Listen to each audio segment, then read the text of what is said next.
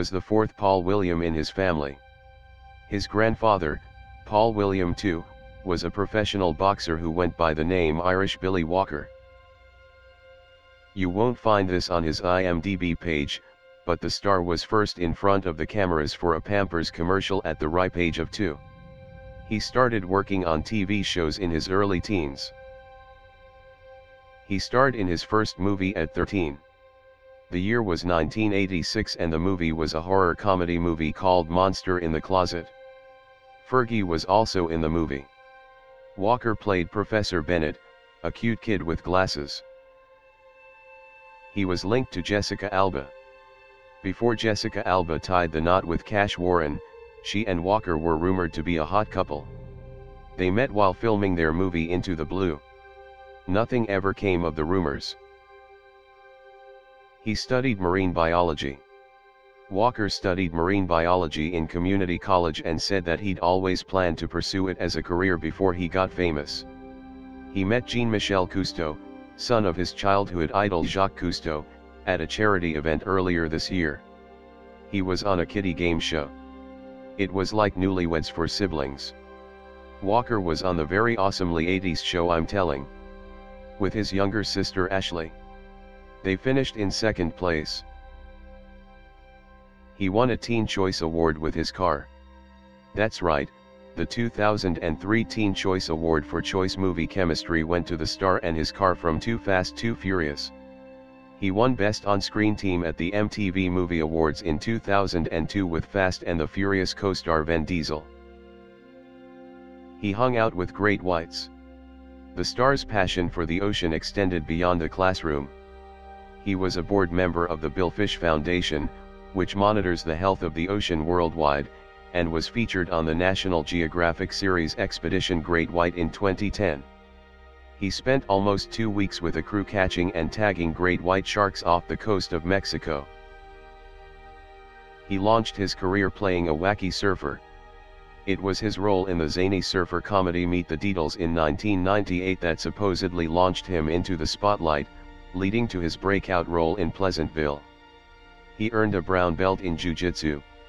It's unclear how he had time for all of his hobbies, but Walker earned the second highest achievement in jiu-jitsu and was working his way toward a black belt. He said the sport also helped him to be a better surfer. His girlfriend was much younger. The actor's most recent girlfriend Jasmine Pilchard Gosnell made headlines for being just 16 when they allegedly started dating in 2006. He was 33 at the time.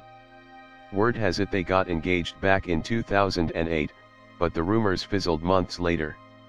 They reportedly broke up in 2011, but might have gotten back together recently. He owned a high-end performance car shop.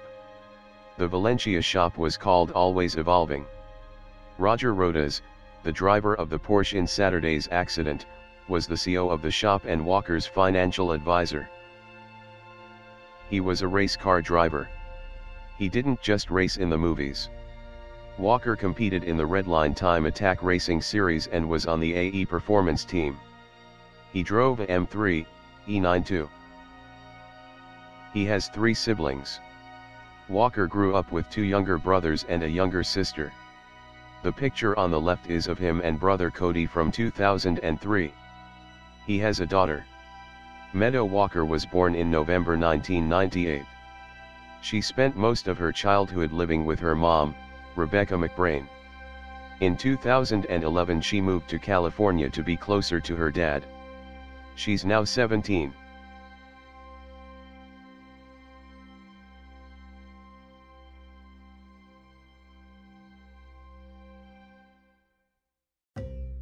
Would you feel comfortable walking into this room?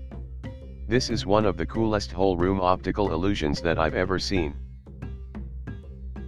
At first glance it looks like there's something really exciting going on in the evolutionary tree of these cows. But it's really just a cool picture of a cow and a bird taken at just the right time. These two look like they're breaking through to another dimension. In reality, it's just a forced perspective picture. It's amazing what you can do with a camera if you put your mind to it. In a beard growing competition this would be cheating. But in the world of photography, this is pretty awesome. Bonus points because it looks like the man's legs are on backwards. When you're creative, you can make trippy art out of anything, even a pair of dead fish. Putting it in black and white made this surreal photograph even more beautiful. This chalk artist's sidewalk drawing is amazing. The 3D perspective from the right angle is particularly impressive. Either that's a big ass soda, or the paint job on this truck creates an illusion that we thought was really cool. This trippy optical illusion is made with concentric red circles painted in segments along the pillars, walls, ceiling, and floor of this hallway. I would love to see a video of people stopping and worrying about being transported to an alternate reality before continuing down the hall.